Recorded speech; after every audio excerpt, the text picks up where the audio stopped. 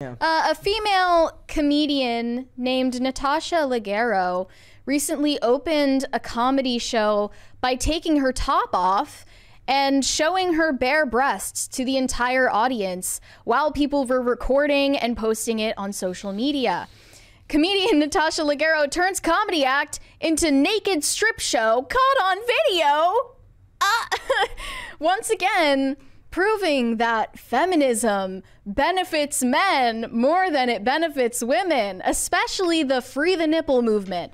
I thought that we moved past this as a culture the same way that we moved past the gender wage gap debate. That never went away. People lie about that. That people still argue about I that still all the time. see a plethora of videos of feminist women in France who, at the drop of a hat, will take off their tops in order to protest different world atrocities. And we have no idea what they're protesting. It's just, you know, their boobs are out. It's supposed to make a statement. You would be seeing, you know, obese women and plenty of women and old women. I don't want to look at without their shirts on. And Natasha Leggero is 51 years old, so this is just very undignified for a woman of her age to be doing. It's undignified no matter what, but really no one wants to see that shit.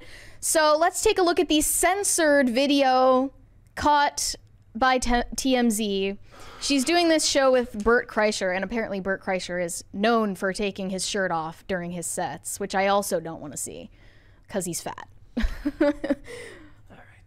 The one from Let's the TMZ risk article? it. Yeah. I think we'll be fine. This next person coming to stage is absolutely one of the funniest comedians I know in the world. I want him to put his shirt on. Because he gets to live with her and she is that hilarious. Ladies and gentlemen, Natasha Leggero.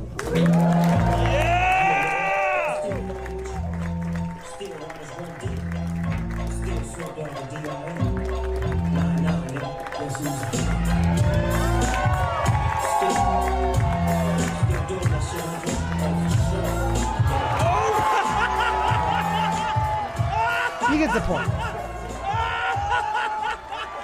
I'm assuming it was an 18+ show? I certainly hope so, yeah. So her, why did she do this? Let's like psychoanalyze this for a second. What was the deep meaning behind this? Because you've been raised to believe that everything that's different between men and women is the result of some type of oppression. It's the result of like social engineering, and men and women are actually not different at all.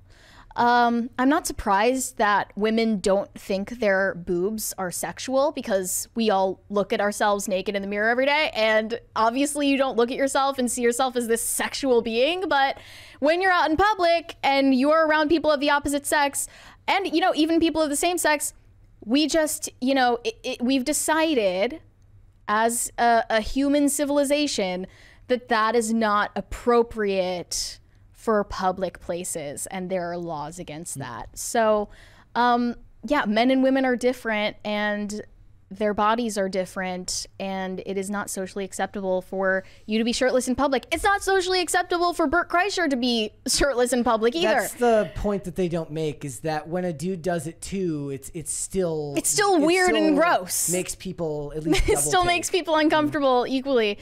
So yeah, that went X-rated very quickly. So here was her Instagram caption. Bert Kreischer took his shirt off, so I did too.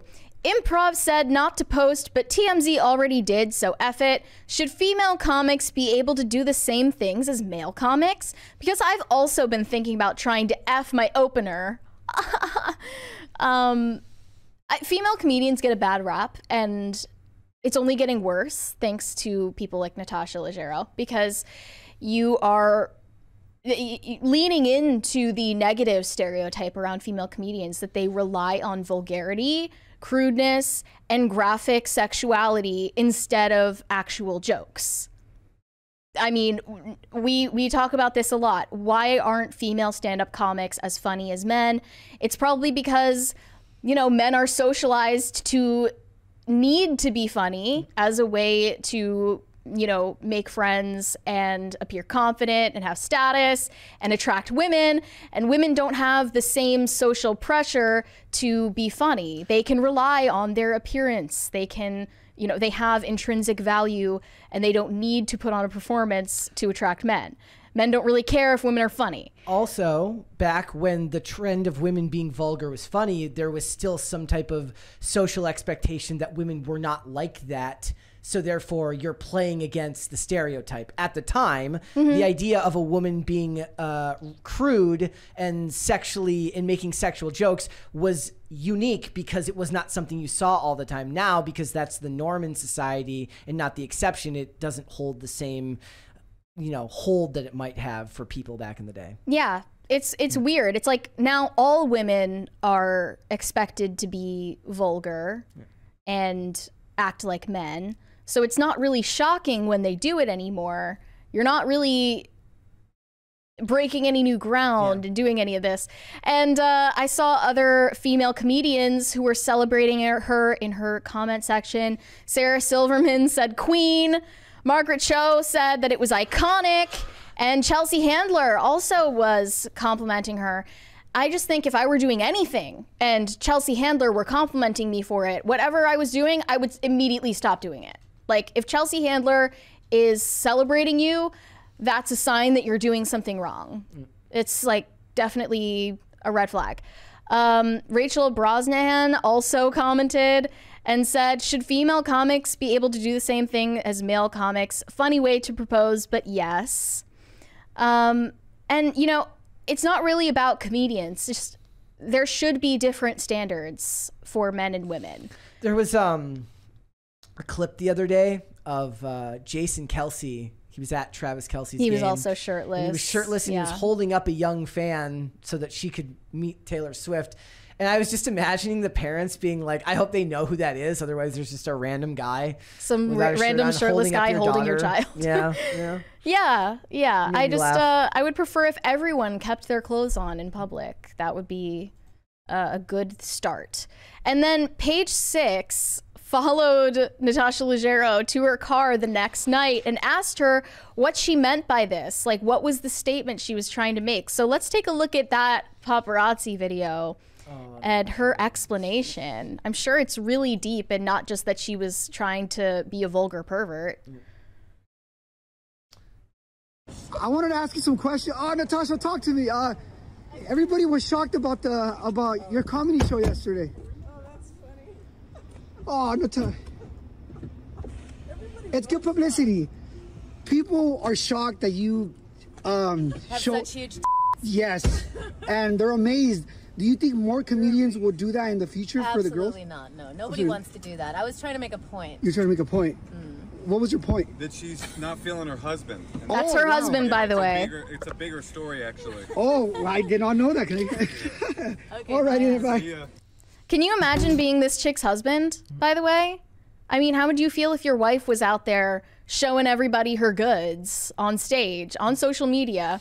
Another comment pointed out, by the way, if it wasn't an attention grab, you would have done this at Joe Rogan's comedy club where there are no phones allowed for it to leak.